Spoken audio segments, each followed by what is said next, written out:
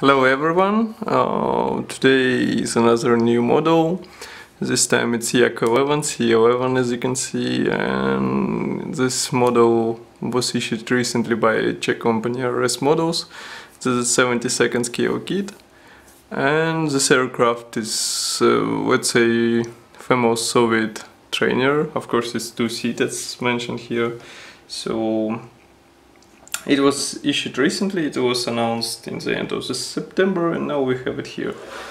As you can see here on the front, we have this, let's say, a picture of the airplane combined with a photo, quite a simple box art.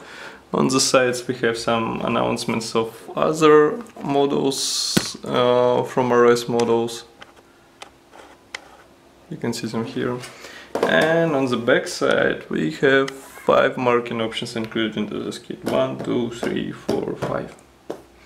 So that's pretty much all about the box. There is also present on the market another issue which is dedicated to the Czech aircrafts, but as you can see we've got this one which is dedicated to, let's say, other editions. So it's side opening box.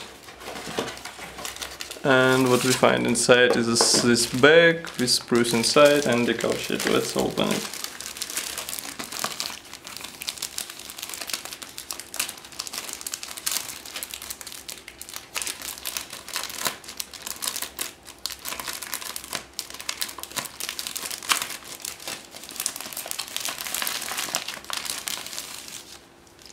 Okay. So we have inside 2 brown sprues, 1 decal sheet, 1 clear part, and of course assembly manual. So let's check them one by one. You can notice that molding quality has changed. I mean, it became better. All the recessed panel lines, and as you can see, even riveting is present on the surfaces. Even though attachment points could be a bit thinner, but other than that, all the parts are molded really accurate way. It reminds me of that model. Maybe they cooperating together, I don't know why. And here you can see from the other side.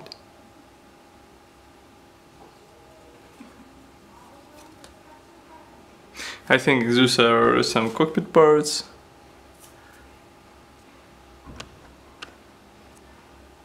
And it's quite interesting because we don't see any wheel wells detailing on the inner side of the top wing house.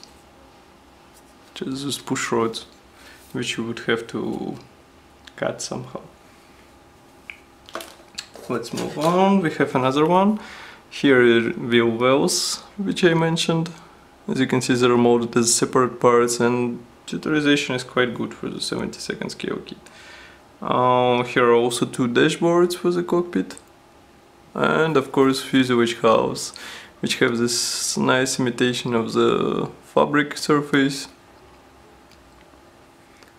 And as you can see, I think front cooling part is molded as a separate part, as you can see, with closed cooling flaps.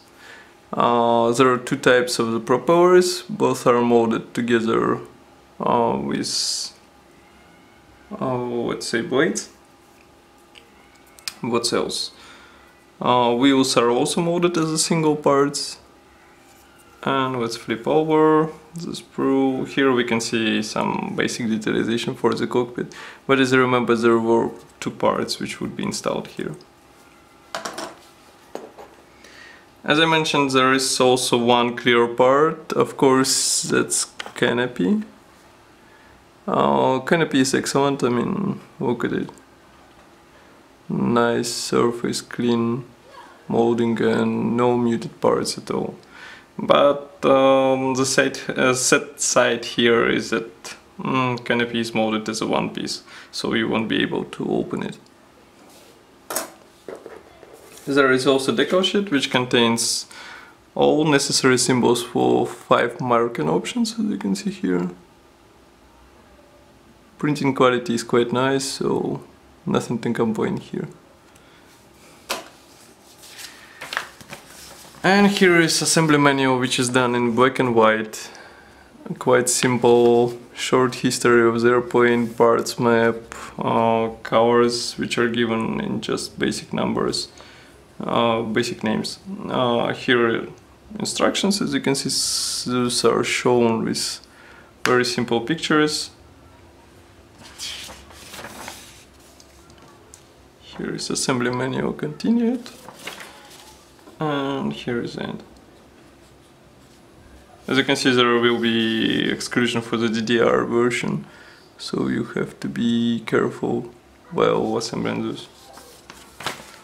So that's pretty much all for today. As you can see, kit itself is very interesting and it should assemble into very nice small Yak. As usual, you can check full review on our website. And I would like to thank you for watching this video, and don't forget to subscribe to our YouTube channel and Facebook group. Thanks again and see you soon.